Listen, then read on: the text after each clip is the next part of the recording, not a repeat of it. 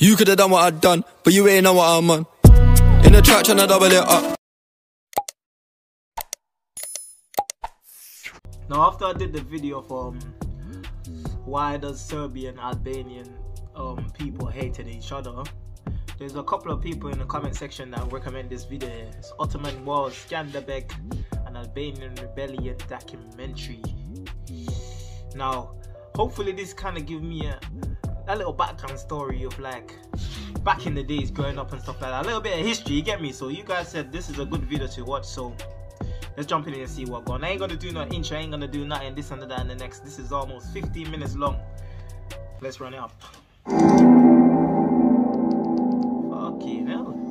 Kings and generals. Previously, we have covered a number of battles fought by the Ottoman Empire in the Balkans. Yet events that happened in Albania were... So you made it a video of the Ottoman Wars separately, like the battles that they fight against different countries, or Albanian only? Or this one is touching on Albania, but the rest was different countries? Is that what you're as we decided to talk about them in a separate video. The leader of the resistance against the Ottoman expansion in this region was a legendary commander, George Kastrioti Skanderbeg. His deeds would exalt him to the level of the likes of Stefan the Great, John Hunyadi and Stefan Lazarevic. George was born in 1405 to a formidable Albanian lord, John Kastrioti. In 1415, he was sent as a hostage to the Ottoman court and started receiving military education at Enderun. Not much is known about this period in his life, but apparently he quickly moved through the ranks, and the Sultan even granted him fiefs in Macedonia and Bulgaria. That is when he probably gained the nickname Skanderbeg, which can be translated as Lord Alexander from Turkish. So John Kastrioti rebelled. He was a leader of the Ottomans, but his name is translated as a Turkish. I ain't even gonna cap, boys. I'm high.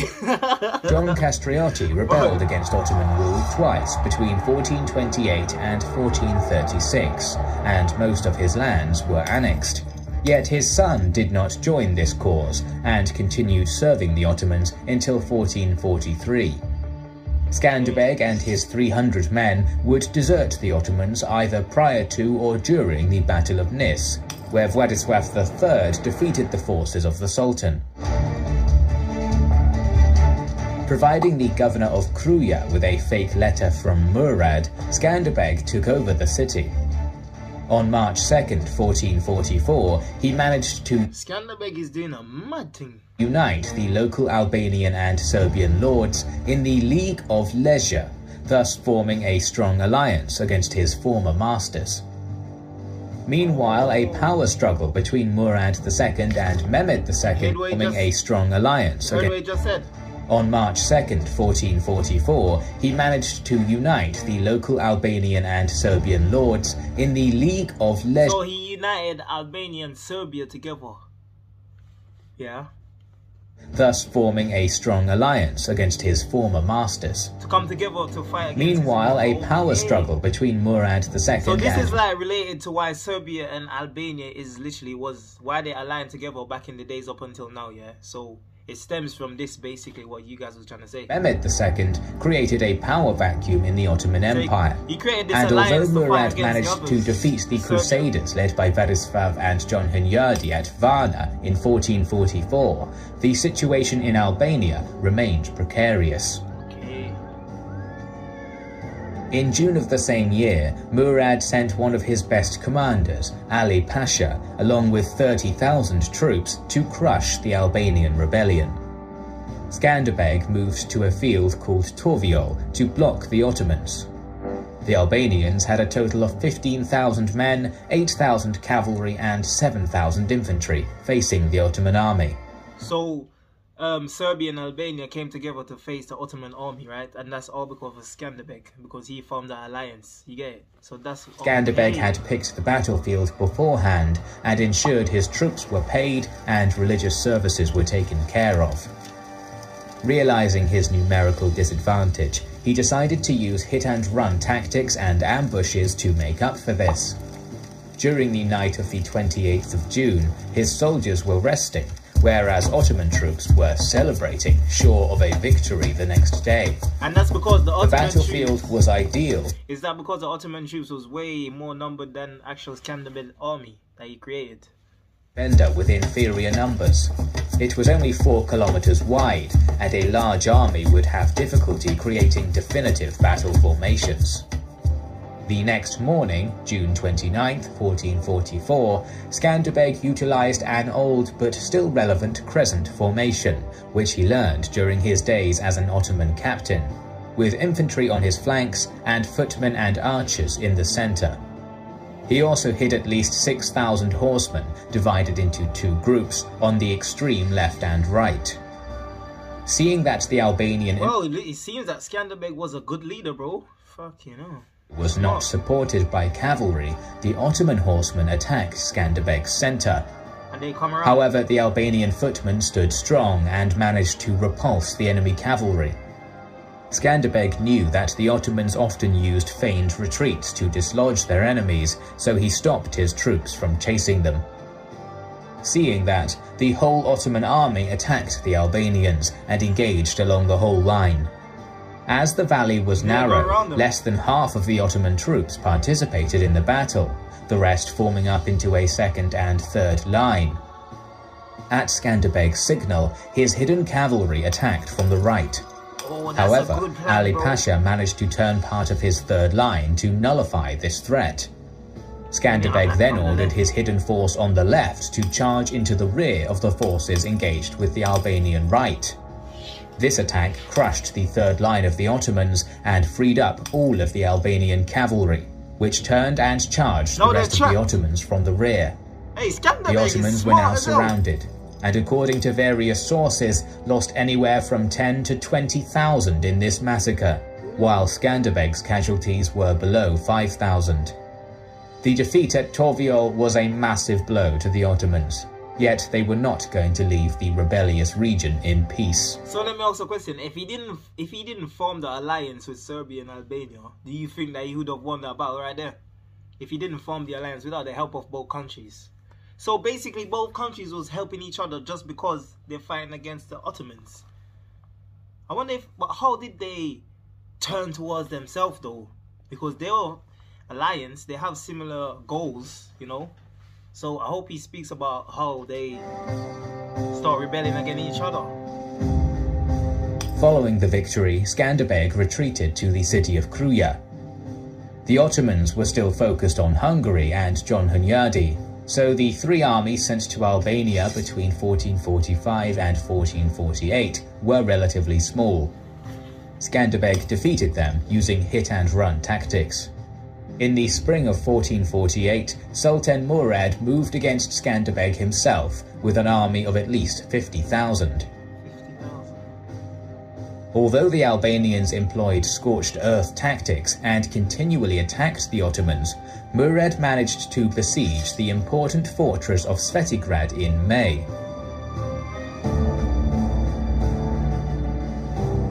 Skanderbeg attacked the Ottoman camp, but wasn't able to do much against the overwhelming Ottoman numbers.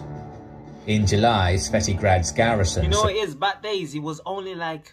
when they're talking about war, yeah, it was only sticks and stones and like... You're actually fighting with your hand, you're fighting to defend your country, innit?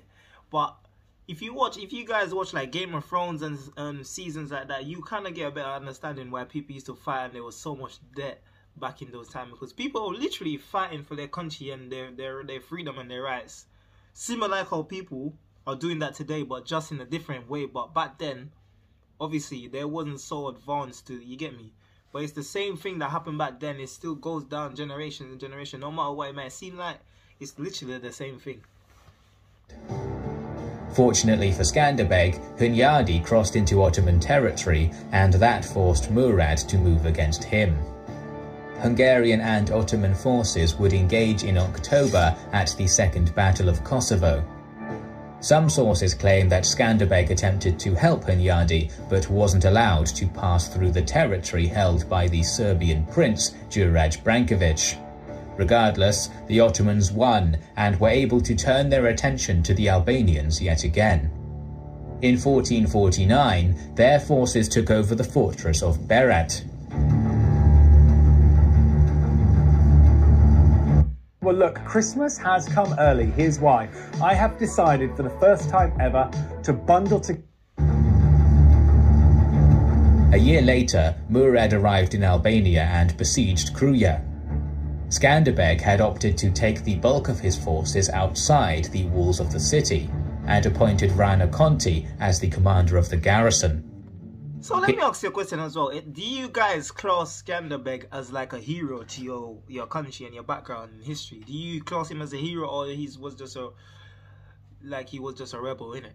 Do you guys class him as a hero of your country, or does people look at him look to him as a rebel? He was a rebel back in the day, so he's actually a hero that someone can say up to this day that they're proud of, and like he's well respected nowadays. Would you guys say that? And was to attack the massive Ottoman army, numbering up to 100,000 from outside the walls. He employed this tactic. Whenever the Ottomans would get close to breaking in, he would divert their attention by attacking their rear. For nearly 5 months, from May to November, the Ottomans tried to break through the fortifications, even using cannons, but eventually this failed. Trying to bribe the commandant did not work. Realizing numbers would not bring victory and that winter was arriving, Murad decided to lift the siege and return to Edirne, where he would die and the throne would pass on to Mehmed II. Constantinople was the priority for Mehmed, so he sent other commanders to attack Skanderbeg in his stead, but they were defeated in 1452 at Modric and Mechad. It was obvious that the Albanian problem was not going away easily. In the meantime, Skanderbeg recognized the suzerainty of the King of Naples and Aragon Alfonso, thus gaining more funds and men. In 1455, Skanderbeg attempted to take Berat from the Ottomans and besieged the city. Believing that the small Ottoman garrison would be defeated soon, Skanderbeg decided to leave his forces under the command of his subordinates. This was a mistake. For one, Skanderbeg's commanders did not have his experience fighting in the Ottoman army. Also, a 20,000-strong Ottoman reinforcement army arrived under the command of Evrenos Isa Bey. Even though Skanderbeg rushed back to the city and repulsed Evrenos's troops, his army neither had the capacity nor the morale to continue the siege and had to retreat. Although not a decisive victory, the Ottomans saw the win at Berat as a sign that the war could be turned in their favour. After the death of Hunyadi in 1456, the Ottomans gained a respite on the Hungarian front. It became clear that the showdown between the Ottomans and Skanderbeg was fast approaching.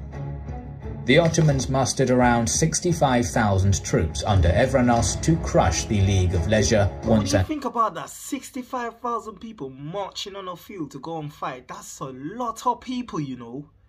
And then when you come back, you're going to say at least 20,000, 30, 50, depends on what, died. That's mad. People who used to just born back in them days to just grow up. You don't even go to school, bro. As soon as you reach a certain age, you pick up a sword and you start fighting. It's mad. As for the Albanian side, Skanderbeg had to deal with a perpetual problem that always bothered him. But he's protecting relatives Albania, and allies though. Turning against him. Oh, raw. It should be noted that the Ottomans, Venetians, rival Albanian nobles, and even the royalty of Aragon tried to manipulate Skanderbeg. Attack him now. Nevertheless, the prudent Albanian ruler managed to form a 10,000-strong army and prepared for battle against Evrenos. After centuries of mobile warfare, the Ottomans needed formations. Archers in the rear, cavalry on the flanks, and infantry providing the bulk at the centre. So when Skanderbeg and his experienced men stormed the Ottoman camp near Albulena on September 2nd, 1457, there was nothing the Ottomans could do despite their numbers. More than 20,000 Ottoman troops were killed and their invasion failed. I told you, like 20,000. Albulena became You're going with 65 and 20,000 died. That's mad. Just victory of the Albanian resistance against the Ottomans. Between 1460 and 1462, Skanderbeg helped his suzerain Ferdinand of Naples. To me, so far, Skanderbeg looked like a hero to me. I don't know about you guys or what you guys are gonna say, but to me, this video make him look like he's a legend. Was in Italy, both as a commander and a diplomat. A new Ottoman incursion forced him to return to the Balkans. They keep in on July of every 1462, he defeated another army sent against him at and he still Mokra. defeat them, bro. In August, Skanderbeg entered Macedonia and defeated 3 Ottoman armies in quick succession. This forced the Ottoman Sultan to sign a peace deal in 1463. He's literally the protector. Yet, when later that year the Pope, Pius II, called for a crusade, Skanderbeg broke the peace, entered Ottoman territory in Macedonia and pillaged it.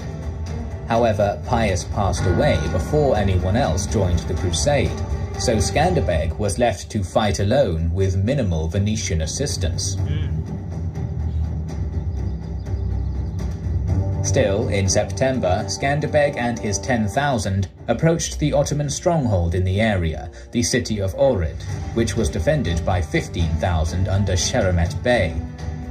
Skanderbeg did not have enough troops to assault the fortifications, so he sent a small 500-strong detachment to lure the Ottomans out. This plan worked perfectly. The Ottoman forces rode right into the Albanian ambush and were slaughtered. More than 10,000 Ottomans were killed. So now the numbers are even now. The remainder of the Ottoman army managed to escape and then defended Ohrid against Skanderbeg. He's actually a legend. Seeing that no Crusader support was arriving, Mehmet sent another army, commanded by Balaban, against Skanderbeg in 1465, but the Albanian leader was able to defeat his opponent yet again. Mehmet is coming. That was the last straw that forced Mehmet to muster an army that had between 50 and 100,000 troops and march against Skanderbeg in May of almost 100,000. Don't tell me that Skanderbeg is gonna win. That's mad. 66. Skanderbeg had less than 20,000 troops, and despite his pleas, he received no assistance from Naples or Venice. No one is assisting him in this battle. He's by himself. Despite heavy Albanian resistance, Mehmed besieged Kruja. Still, the fortress held on under heavy Ottoman cannon fire, and Mehmed decided to retreat after pillaging the rest of the country and setting up an Ottoman administration in the eastern part. He also ordered the construction of many fortresses, thus limiting Skanderbeg's ability. Skanderbeg, basically all you trying to say, the Serbians and the Albanians, they have heart. They have heart because almost in every single battle that they fought, they've been outnumbered, but they still came out on top. And this guy marched with 100,000, and he still ran to continue his resistance. Kruja was besieged again in 1467, but the results were similar. Crazy, man. In the beginning of 1468, Skanderbeg died of malaria. No, the Venetians took over the defense of Albania and continued resisting for a decade. Kruja would fall to Mehmed in 1478, which finally ended the 3-decade-long Ottoman-Albanian War. Still, Skanderbeg left his mark on the history of the region and was declared the champion of Christ, entering an elite company.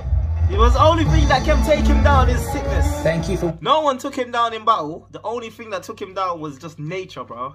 And that's just hot Skanderbeg. To me, Skanderbeg is a hero. And this video was it wasn't really touching on why they rebelled against each other and they hate against each other, Serbia and Albania. It was only showing that back in the day, they used to alliance together because they wanted to fight. You get me? People that used to come and try to take their land. And Skanderbeg was an icon back in the days, someone that was very proud of his country, or proud to be a part of that country, to fight for them. Because remember that when he just started, when it was his brothers and stuff like that, you get me? You guys get it, bro. Another episode in our series on the Ottoman Wars. New videos in this series are on their way, so make sure you are subscribed to our channel and have pressed the bell icon. It's a nice we would like piece to of express our gratitude to our Patreon supporters and channel members who make the creation of our videos possible. Now you can... It's a nice piece of information, man. Well done for requesting that one right there. I really like this one. If you guys have any more videos like this to touch on history and stories like this, just drop in the comment section below and I got you guys. Yeah, now if you like these type of contents, just slap up the like button, subscribe to the channel for more content like this. It's been your boy, it's been your homie. Peace.